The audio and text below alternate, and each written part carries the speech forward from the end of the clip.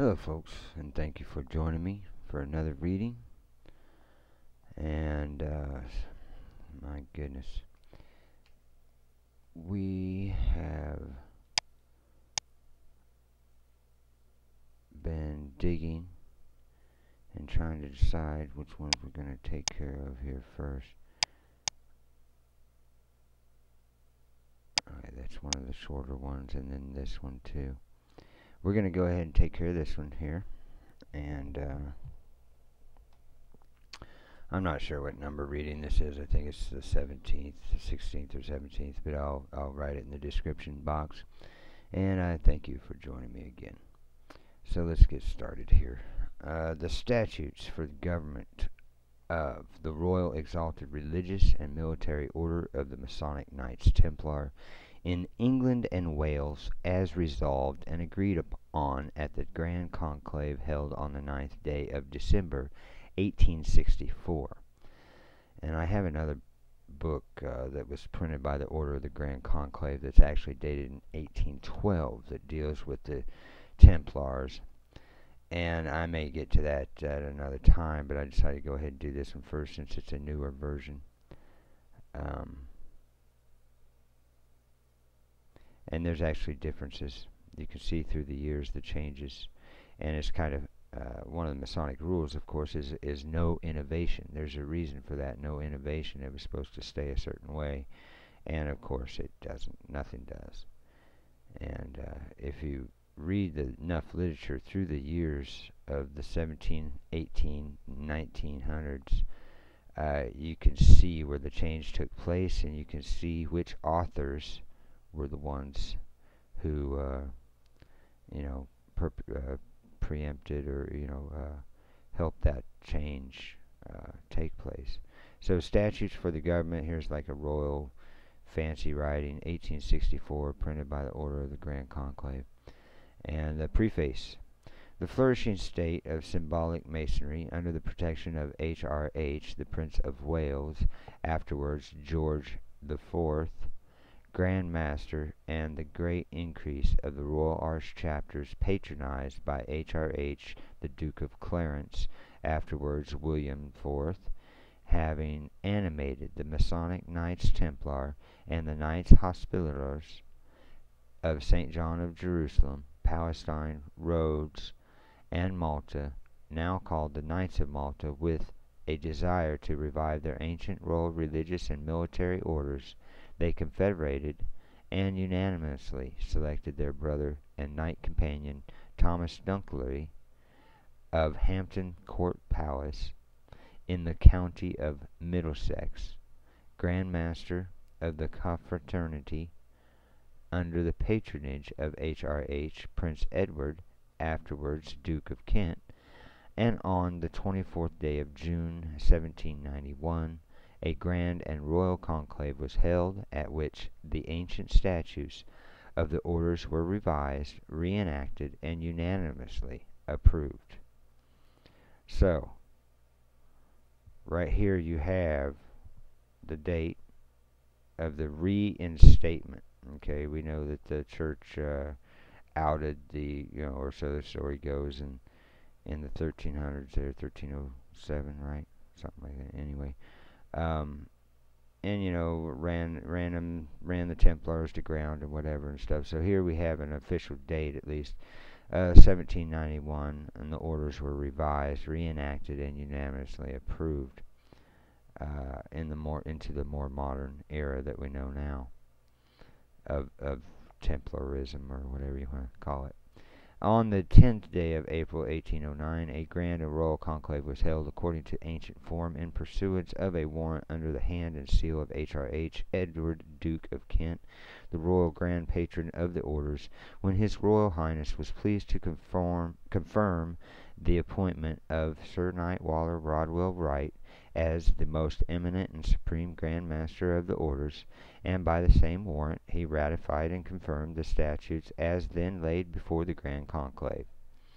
On the 6th day of August, 1812, H.R.H., the Duke of Sussex, was installed the most eminent and supreme Grand Master of the orders upon the resignation of Sir Knight Waller Rodwell Wright, and in the Grand Conclave he gave his sanction and approval to the statutes as revised in 1809. Upon the installation of Colonel Charles Kemys Tent as the most eminent and supreme Grand Master in succession to the Duke of Sussex, at Grand Conclave on 3rd of April 1846, the statutes were again revised, confirmed, in order to be reprinted. At a Grand Conclave held on the 10th of May 1861, William Stewart, Esquire, of Aldenham Abbey in the county of Herts, was installed the most eminent and supreme Grand Master of the orders in succession to Colonel C.K. Kemys Tent, when the statutes, as then existing, were confirmed. In consequence of many necessary alterations having been made from time to time in the statutes since they were printed in 1853, they were again revised by the Grand Conclave, held on the 9th day of December, 1864, in order to be printed under the direction and supervision of the Grand Director of Ceremonies. In pursuance of such order of the Grand Conclave, and with the sanction and approval of the most eminent and supreme Grand Master, one have revised and superintended the printing of this edition of the statutes. William J. Mott. It says, I have revised, and he says, that's his sign, and he's the past Grand Captain, Grand Director of Ceremonies, on the 30th of January in 1865 of the Grand Conclave. Excuse me. The public interest of the order of the collective body shall be regulated by a general convocation of all the encampments on record in England and Wales and its dependencies, represented by their respective eminent commanders, past commanders, and captain commanding columns, with the present and past grand officers and the most eminent and supreme Grand Master at their head. This collective body is styled the Grand Conclave of the Royal Exalted Religious and Military Order of Masonic Knights Templar in England and Wales. The members of the Grand Conclave shall take rank in the following order, viz., the most eminent and supreme Grand Master, past Grand Masters, the very high and eminent Deputy Grand Master, past Deputy Grand Masters, the very eminent Provincial and Grand Commanders according to the dates of their warrants, past Provincial Grand Commanders, the Grand Seneschal, the past Grand Seneschals, Grand Prior, past Grand Priors, Grand Sub-Prior, past Grand Sub-Priors, Grand Prelate, past Grand Prelates, first Grand Captain Commanding Column, and second Grand Captain Commanding Column, past Grand Captains of Columns according to the dates of their appointments, and the Grand Chancellor and Keeper of the Archives, past Grand Chancellors, Grand Vice Chancellor, past Grand Vice Chancellors, the Grand Registrar, the past Grand Registrars, the Grand Treasurer, past Grand Treasurers, Grand Chamberlain, the past Grand Chamberlains, Grand Hospitaller, and the past Grand Hospitallers. The Grand Director of Ceremonies, the past Grand Director of Ceremonies, Assistant Grand Director of Ceremonies, past Assistant Grand Director of Ceremonies, Grand Superintendent of Works, the past Grand Superintendents of Works, the Grand Constable or Mareschal, and past Grand Constables, Grand Provost, past Grand Provost, Grand Almoner,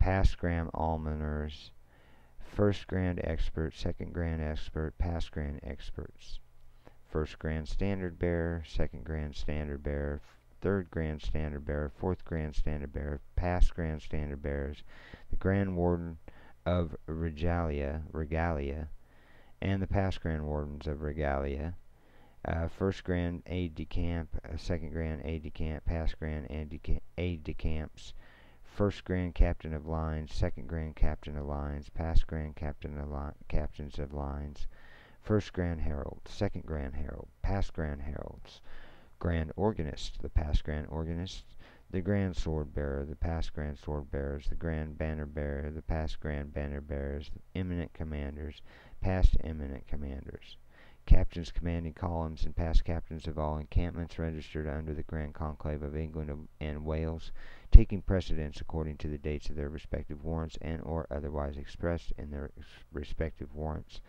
Grand Equerry, the 2 assistant Grand Equerries, and then number 3, the every night regularly elected and installed eminent commander of an encampment registered under the Grand Conclave of England and Wales, who shall have exercised that office for 1 year, shall, so long as he is subscribing member either to such encampment or to any other encampment registered under the Grand Conclave of England and Wales, rank as a past eminent commander and be a member of the Grand Conclave.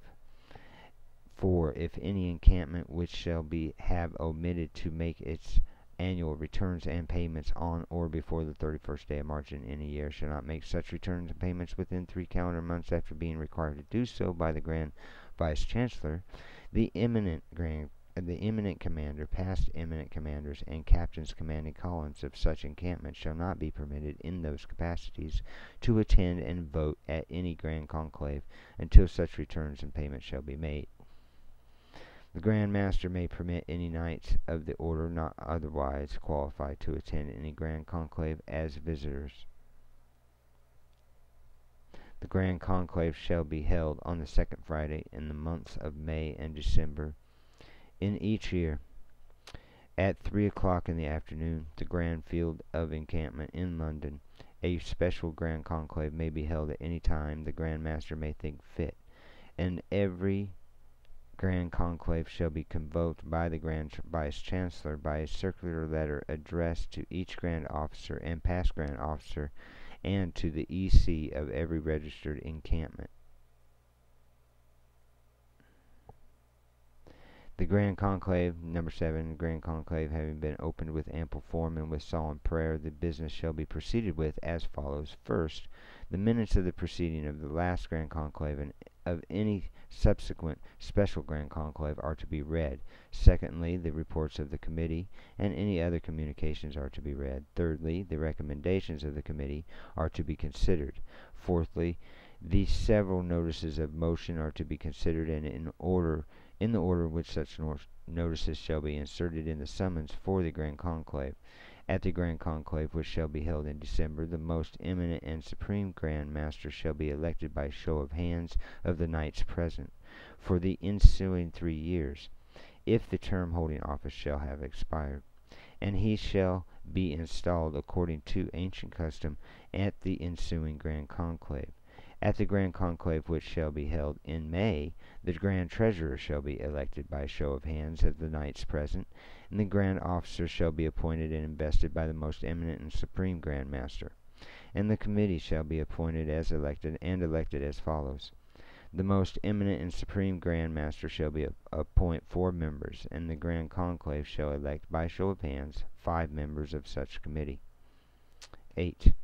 Every special Grand Conclave, after having been opened in ample form and with solemn prayer, shall proceed to the consideration of the business for which it shall have been convoked, and no other business shall be discussed or transacted at any special Grand Conclave than that for which it shall have been specially convoked. 9. Any member intending to submit any motion or business to the consideration of the Grand Conclave shall give notice thereof in writing to the Grand Vice Chancellor 5 weeks at least before the day on which the Grand Conclave shall be held, at which such a subject is to be discussed, in order that the same may be laid by him before the committee. Number 10. No motion shall be made or discussed at any Grand Conclave unless the same shall be inserted in the summons for such Grand Conclave, or unless the same shall be proposed by the Grand Master or recommended by the committee, except any motion that the most eminent and supreme Grand Master or past Grand Master shall make himself. I think is what that's supposed to say. Proper Grand Master. I don't know what PRO stands for, sure. 11. Every Grand Conclave may adjourn from time to time to a future day, if the business to be conducted thereat shall render it necessary.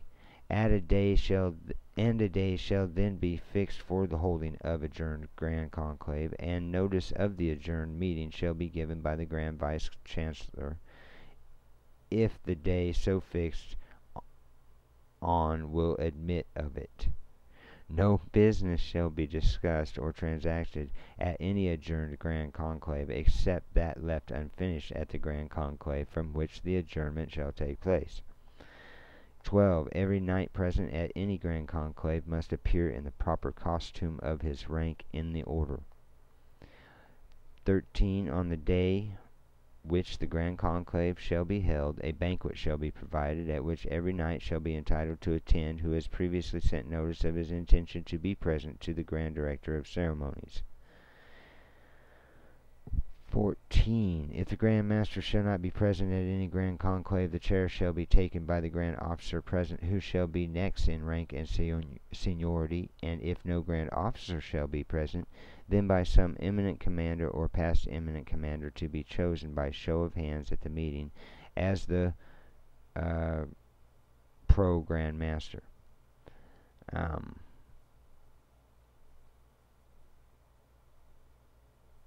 On all questions, number 15, on all questions where votes of the knights present shall be equal, the Grand Master or the pro Grand Master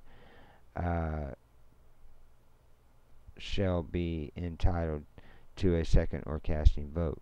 16. Every resolution of the Grand Conclave shall become law, and be binding and conclusive, and shall be carried into effect accordingly, without confirmation, unless the Grand Master or Pro Grand Master shall deem it advisable to direct a summons to be issued within 1 month for the holding of a special Grand Conclave for the purpose of reconsidering such resolution, in which case such resolution shall not become law, nor be binding and conclusive, nor carried into effect until confirmed by such special Grand Conclave.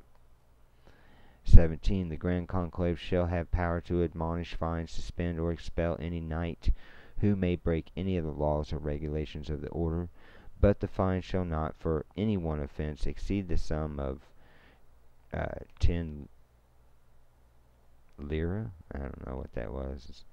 Nowadays it's euros, but back then it was what? I don't know what they have in Britain in the old days. I forget, but anyway, pence, 10 pence, or something like, I don't know.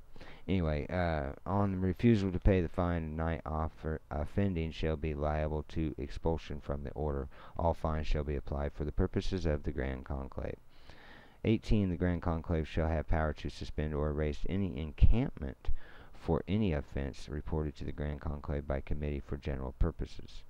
19. The Grand Conclave may delegate to the committee for general purposes the power of deciding on and carrying into effect any matter which the Grand Conclave shall think fit. Of the Grand Officers. 1. The Grand Officers respectively shall, on their appointment to any office, pay to the funds of the Grand Conclave the following fees of honor, viz. The most eminent and supreme Grand Master 10 guineas, the Deputy Grand Master 5 guineas, Provincial Grand Commanders 5 guineas, and the Grand Seneschal and the Grand Prior, Grand Sub-Prior, Grand Prelate, and First and Second Grand Captains 3 guineas each. All the other officers 2 guineas each. On promotion from one office to another office, a further fee of honor of 1 guinea will be payable to the appointment of a second captain or past second captain to the office of first captain, for this purpose to be considered a promotion, but no further fee is to be payable by any knight on his reappointment to the same office. Sorry. Number 2. All Grand Officers, except the most eminent and supreme Grand Master, shall be appointed annually by the Grand Master from among the subscribing members to some registered encampment, and shall continue in office for 1 year, except the Grand Treasurer, who shall be elected annually at the Grand Conclave in May by the members then present on motion duly moved and seconded, and by show of hands. And any Grand Officer may be removed from his office by the Grand Master with the approbation of the Grand Conclave. Of the Grand Master, 1. The most eminent and supreme Grand Master shall be elected for the term of 3 years, and may be re-elected from time to time at the end of each successive period. 2. On the death or resignation of a Grand Master, the Deputy Grand Master, or if there shall be no Deputy Grand Master, then the Grand Captains of Columns shall direct the Grand Vice Chancellor to summon a Grand Conclave of the Order, at which another most eminent and supreme Grand Master shall be elected. And at the next ensuing Grand Conclave in May, the newly elected Grand Master shall be installed and proclaimed in ancient form. 3. The Grand Master may of his own authority appoint provincial Grand Commanders for such districts in England and Wales, or any of the dependencies of the United Kingdom, as he may think fit, but no district shall include the county of Middlesex, which shall be under the special charge of the Grand Master. 4. The Grand Master alone may of his own authority grant warrants for the holding of encampments of Masonic Knights Templar at such places in England and Wales, or its dependencies, as he shall think proper. 5. The Grand Master may, if he shall think fit, in the name of the Order, apply to a Prince of the Blood Royal of the United Kingdom of Great Britain and Ireland, or to a prince allied thereto, being resident within these realms, if a knight of the Order requesting his acceptance of the honor of Grand Patron of the Order. 6. All communications and applications to the Grand Master concerning the Order shall be made through the Grand Vice Chancellor. 7. The Grand Master, or if the Grand Master shall not be present, then the Deputy Grand Master may, if he thinks fit, preside in any provincial Grand Conclave, or in any encampment he may visit, in which case the Grand Captains, if present, shall act as captains. If the Grand Captains shall not be present, then the Grand Master or Deputy Grand Master may appoint either the captains of the provincial Grand Conclave, or, as the case may be, the captains of the encampment or any other knights present to act as his captain pro tempore.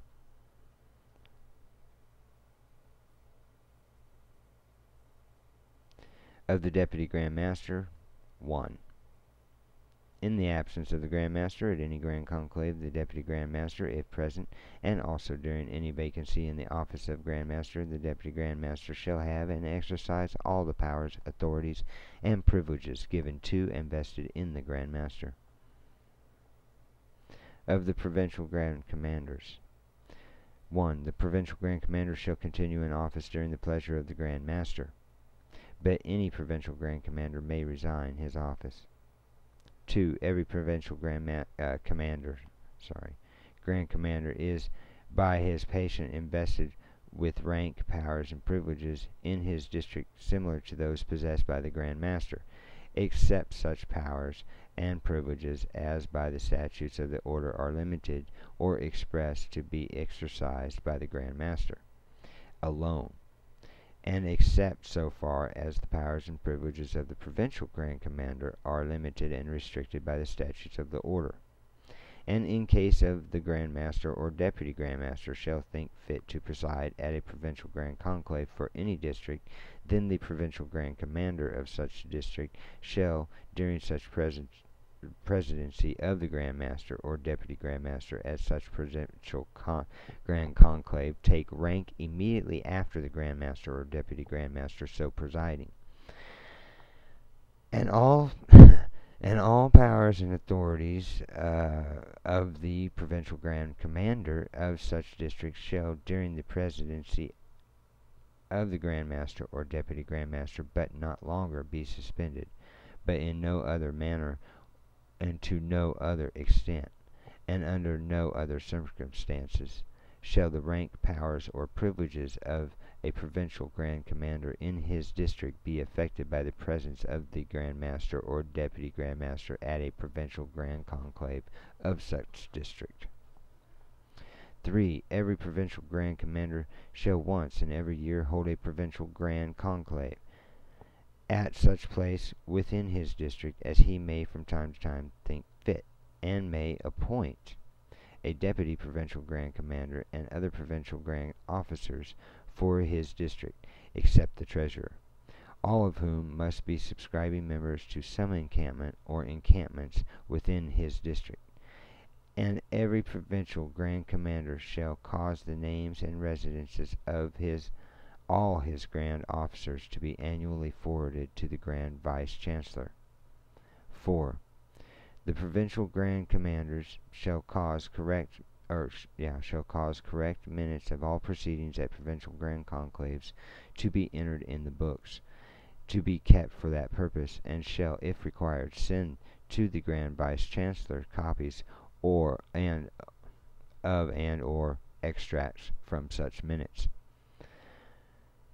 5. Every provincial grand commander shall hear and determine in such a manner as he shall think fit all manners of complaint against the encampments, and irregularity on the part of any knights within his district, and may proceed to admonish or fine or even suspension until the next grand conclave, and shall transmit to the grand vice chancellor a minute or particular of all proceedings before him, stating the complaint or irregularity, and his decision thereon, and any other special matter he may deem necessary. 6. If the provincial grand commander shall not within a reasonable time proceed on any manner of complaint or irregularity, then such matter may be transmitted to the grand vice chancellor for the purpose of being laid before the committee for general purposes. 7. An appeal in all cases lies from the provincial grand commander to the grand master in the grand conclave. 8. The colonial provincial grand commanders shall have the power to grant temporary warrants for new encampments within their respective provinces, provided that the attested copies of such warrants, to either with the proper fees, are forthwith remitted to the grand vice chancellor for confirmation by the grand master. 9. Every provincial grand commander must have some regular place of abode, and be a subscribing member of some registered encampment within his district. Every provincial grand conclave shall fix the fees to be paid to the funds of the provincial grand conclave by the provincial grand officers of the district on their appointment to their respective offices. Of the grand chancellor and grand vice chancellor. 1. The grand chancellor and the grand vice chancellor shall be eminent commanders or past eminent commanders of some registered encampment. 2. The grand chancellor or vice grand chancellor shall have the custody of the seals of the grand conclave, and shall affix the same to all patents, warrants, certificates, and other documents issued by the authority of the grand conclave, as well as to such as the grand master, in conformity with the statutes of the order, may direct. 3. The grand vice chancellor shall issue all patents, warrants, certificates, and other endowments authorized by the grand conclave or directed by the grand master to be issued, and shall take care of the same take care that the same are prepared in due form. Number 4. The grand chancellor shall have the especial charge of those counties which shall not for the time being be included in the district of some provincial grand commander, except the county of Middlesex, and shall perform all functions of a provincial grand commander of such counties, and may, if desired by the encampments holding their meetings in any such county, hold a provincial grand conclave in such county, and may appoint a deputy provincial grand commander and other provincial grand officers for such county in the same authorities and privileges and under the same regulations as if appointed by a provincial grand commander.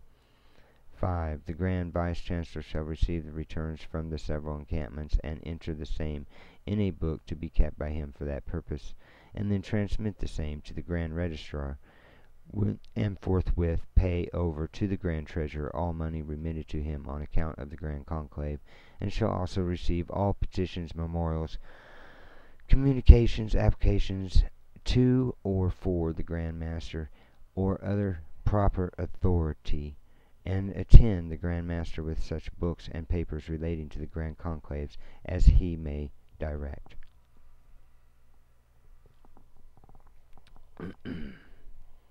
Number 6, the Grand Vice Chancellor shall keep a record of all proceedings of the Grand Conclave and of the Committee for General Purposes, and shall issue all summonses for the Grand Conclave and meetings of the Committee. 7, the Grand Vice Chancellor shall receive all notices of motions to be brought before the Grand Conclave, and on receipt of each notice shall place a number thereon for the purpose of denoting the order in which the notices were received by him, and shall lay the same before the committee, before the meeting of the committee for that general purposes.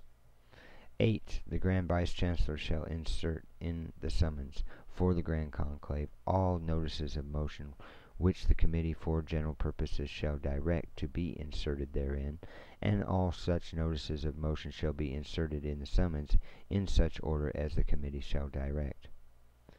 9, if the Committee for General Purposes shall reject any notices of motion as being improper to be made in the Grand Conclave, the Grand Vice Chancellor shall immediately inform the person who shall have sent such notice of motion that the same has been rejected by the Committee.